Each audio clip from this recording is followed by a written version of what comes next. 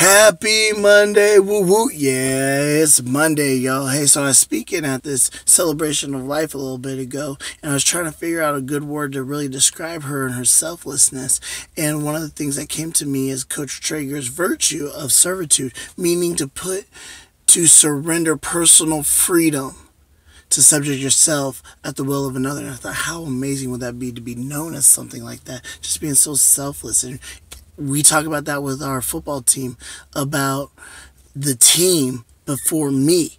And you have to sometimes help other people to make sure the team is great and put your own personal growth aside and not worry about maybe that person's going to be better because of that. And that's human nature. Sometimes we let people fail so we look better. And so we're on all these different teams, whether it's at work, whether it's in your family, your relationships, all that stuff. Serving is the idea.